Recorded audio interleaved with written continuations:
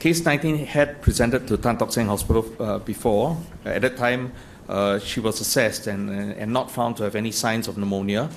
She has no travel history. In fact, from that point of view, she did not meet our case definition based on the information that we had about this evolving illness. And therefore, in fact, she was not admitted to hospital then. The situation had changed by the time she actually presented to the Singapore General Hospital, and this time round she actually had pneumonia and was subsequently admitted for treatment of a pneumonia.